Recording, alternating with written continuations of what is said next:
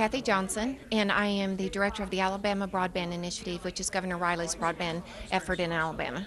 Absolutely. Alabama is very similar to a lot of other states, but in a way a little bit dissimilar as well.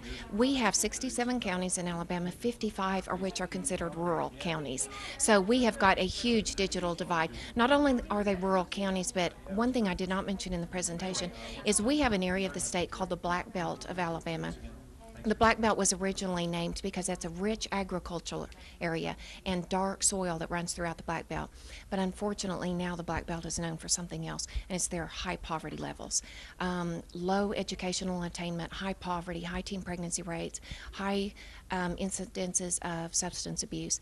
And so we have got not only in all of Alabama as a whole, we have got a huge digital divide in that area, and we've got to bring the standard of living up for all those residents. Absolutely. We truly do believe this effort will not be successful without the involvement of the community. Down on a local level, of course, Governor Riley is initiating this, and he's the champion for broadband in Alabama, but it takes really a bottom-up effort. Top-down encouragement and funding and resources, but bottom-up effort. We are working with the communities and all those areas that I talked about in the presentation, from education, healthcare, telecommuting, public safety. I'm trying to think of some of the ones, agriculture, e-government services. We will pull together a leader in each one of those areas. We will assess how the communities are currently using this technology, and then we will work with them in making sure that they understand all the opportunities that exist. First, that the infrastructure is in place, and then that they're actually using it.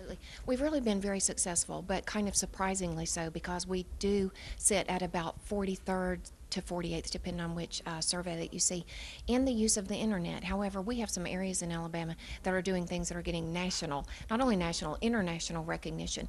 We have one of the largest economic development projects in the world right now in Alabama. ThyssenKrupp Steel has selected Alabama as their business home, but it's because it's an area that not only provides the rivers, the railways, the roads, the infrastructure that they need, the land that they need, the workforce development that they need, but we've got the broadband capability there, and they are having to communicate with the other side of the world. I was talking about Hyundai in my presentation. They have to have daily communication and video conferencing with Seoul, South Korea, which is where their headquarters are located. We have Toyota, we have Honda, Mercedes, and Hyundai, and now ThyssenKrupp, which is a German company.